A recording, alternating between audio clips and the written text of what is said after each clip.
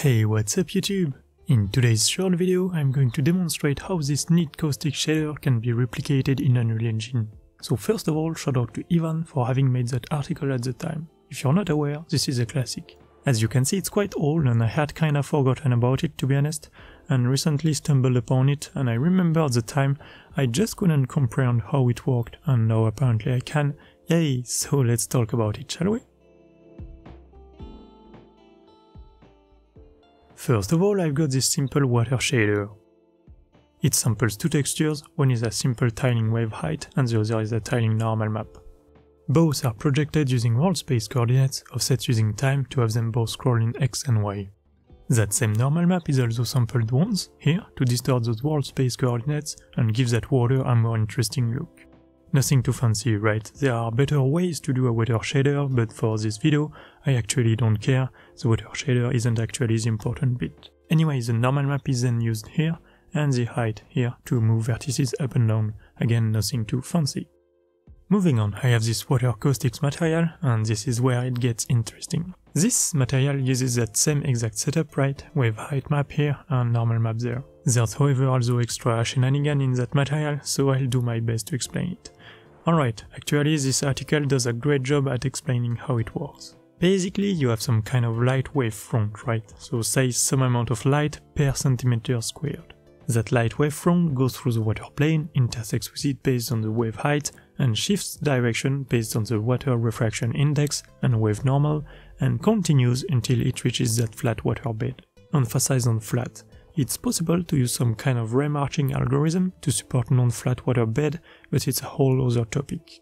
The beauty of this technique is that it really only relies on this quote-unquote code to compute the caustic. This basically says, hey, get the surface of that light wave front before it hits the water and compare with its surface once it has reached the water bed. And because of that water refraction index and the way light bounces in all kind of directions due to the wave normals, in some places that surface has increased, meaning the light was diffused and thus should have less energy, be darker, and in other places that area has decreased, meaning the light was compressed and thus should have more energy, be brighter.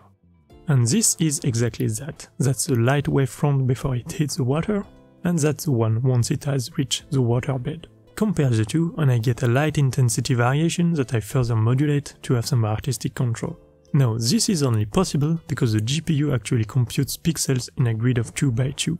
So these DDX and DDY are what we call partial derivatives, meaning it's a way to ask the GPU, hey, see that value I may send, see what that value is on the neighboring pixel in X, compare the two, and get me the delta, the difference, right? So to measure the surface of a 2D area, get the XYZ world position of the surface to shade at a given pixel, see what that world position is on the neighboring pixel on the x-axis and get the delta. So that's still an XYZ vector, and so get the distance. Do the same on the y-axis, multiply the two, and we get distance in x times distance in y, and that's a surface in centimeters squared.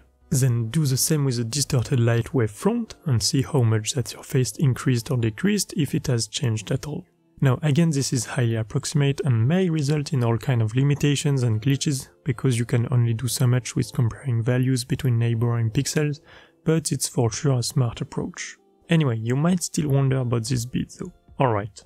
So again, using this world position here to compute that surface area is like saying, hey, this is the base amount of light reaching that water surface. Now I want to get the position of that light wave front hitting the water surface, and really that's just the world position with the wave height added. At that point, I want to have that light wave front travel in a direction based on the water refraction index and the slope of the water surface at that position, so the water normal map. To compute that direction is fortunately very easy with this simple custom HLSL code, 0.75 for the default water refraction index. Then, given that light ray position and direction, I need to figure out where that ray hits given a flat water bed below. And that's essentially a line-to-plane intersection test, a relatively simple math problem.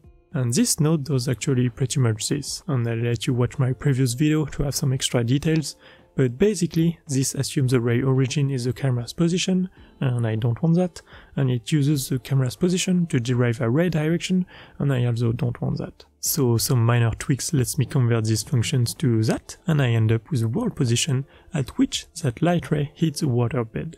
And to actually see this, I can convert that position to an offset, like so, switch to a crazy high density geometry and go to wireframe, and tada, you can see the caustics right there. And if I increase either the wave slope or waterbed distance, those caustics spread apart more and more. Sweet, math, such a lovely invention. Anyway, this effect actually don't need a world position to work. However, I'm going to add some still, simply based on the refracted light vector with a flat water surface, to have that water bed offset as a whole just for this demo, because then I can move the light around and see the caustics be displaced accordingly, and that's kinda neat. And voila, that's pretty much it for today's video. Please consider leaving a like and subscribing to the channel if you like the content. Files are available for free on my Patreon. Please also consider joining in case you want to access all kind of cool educative projects and want to support me. That's it, have a fantastic day, take care of yourself, bye bye!